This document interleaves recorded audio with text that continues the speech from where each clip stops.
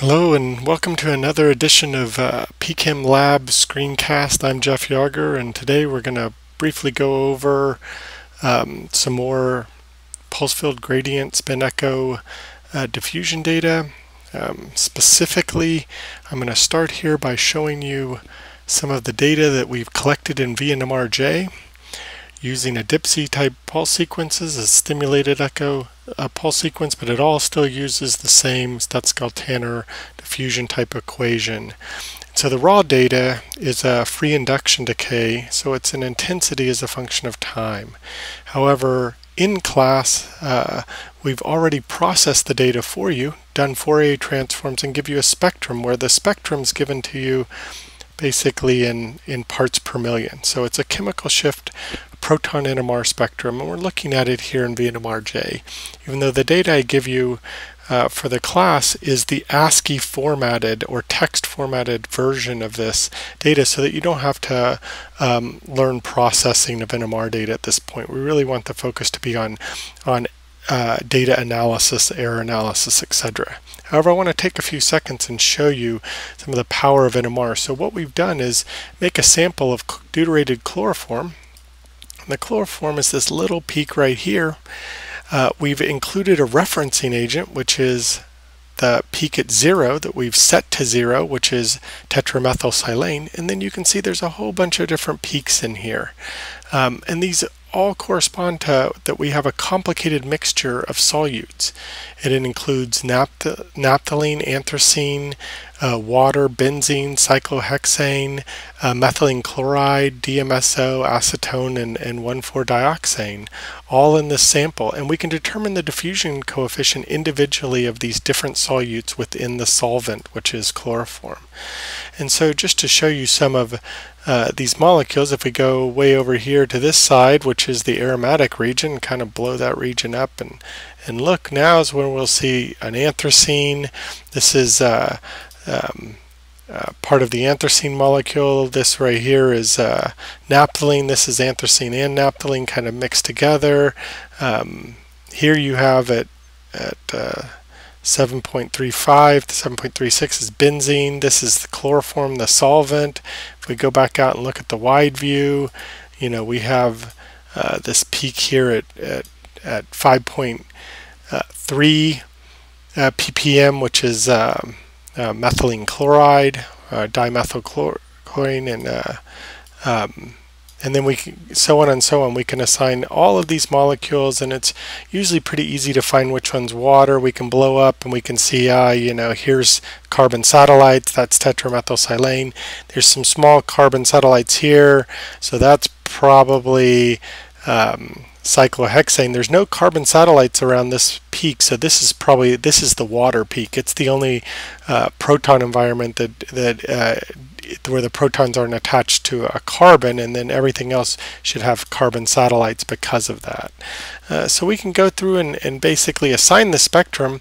Primarily it's simple enough just based on its chemical shift. We can save this data in ASCII format and provide it for you on the web, which is what we do. And I'll pull that in. And so I put this on Blackboard for those that are in Chemistry 343. It's under Course Content,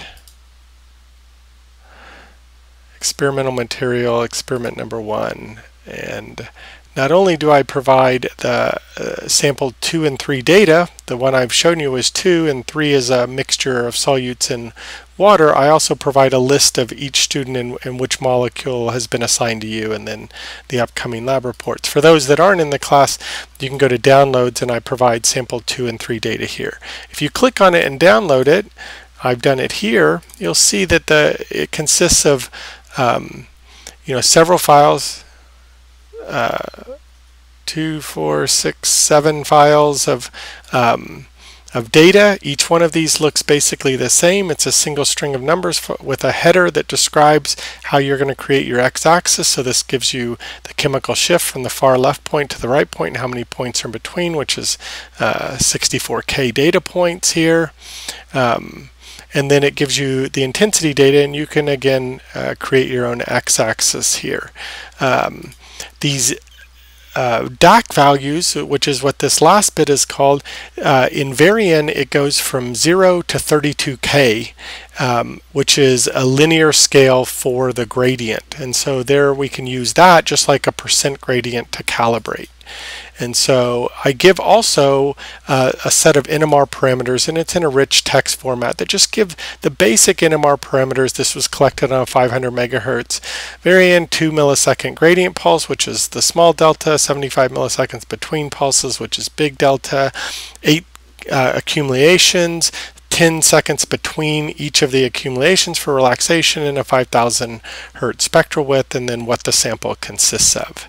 And that's done for both, sample number 2 and sample number 3, which is an aqueous sample. It's in D2O with similar solute molecules, and the parameters that were used were identical. And so we can, based on past screencasts, you should be able to read that into your software package. We're going to just show, for example, kaleidograph. So I was able to create an x-axis. I was able to do that by making a series, a data series. I'll pull that onto the screen. So I was able to make a data series that makes that. I was able to import each of the data sets. They were DAC values between 1,000 and 30,000. I converted that to a percent gradient, knowing that 32K, 32,768 is the maximum, so I just divided by that times 100, and then I got a gradient squared. So this makes it similar to the Bruker data as far as my analysis. Then I used a Cmax term and took the ln of those Cmax terms to give me my ln of the logarithm of the signal intensity at its maximum, and so I can do that for all these different peaks: benzene, naphthalene. So naphthalene we just saw was a quartet. If we come in here and look at one of these peaks and blow up around, say, this peak, you'll see. So I'm able to pull it, the intensity, from each of these 4 positions, in naphthalene. So in a sense, I could get between here, these 4, I could get 4 different curves, which should all give the same diffusion information. And I can do it for anthracene and all the different molecules here. I can use the solvent, which in this case is chloroform, to get my gradient squared in Tesla squared per meter and recalculate that. Now I'm able to plot all this data and determine the diffusion coefficients. And keep in mind, like, the standard plots we're making are the gradient squared versus, and we can just select a bunch of these just to show that we can plot a lot of this data. Now what I want to do is quickly show you a subset of this data, where I've taken the gradient squared and I've taken the ln of benzene, one of the peaks of naphthalene, and one of the peaks of anthracene, and this is what some of the data would look like. And then we can linear curve fitting this. I'm not going to show you the error analysis part of this right now, for just and you can see that I can plot this up. I can get the slopes, and I'm going to be able to use those slopes to determine diffusion coefficients. However, I also want to show you some intuition here. We expect benzene to be the fastest molecule, then naphthalene, and then anthracene to be the slowest, just based on size. These are getting, 1 fused ring, 2 fused ring, 3. We expect it, the larger one, to diffuse slower within the same solvent. And so, but it's kind of hard to look at this because the starting point, the initial signal intensity, is different for all of these, and so you can determine if the slope is greater or smaller right here, but sometimes it's nice to normalize this. And what we can normalize it to is this B value. This is the ln of the signal if no gradient was on it. So I can do that.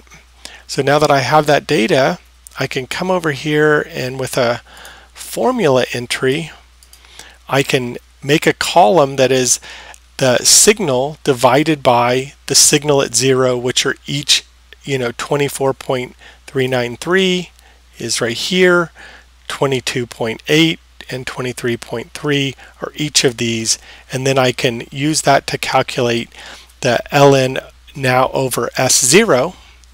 And so now when I plot that,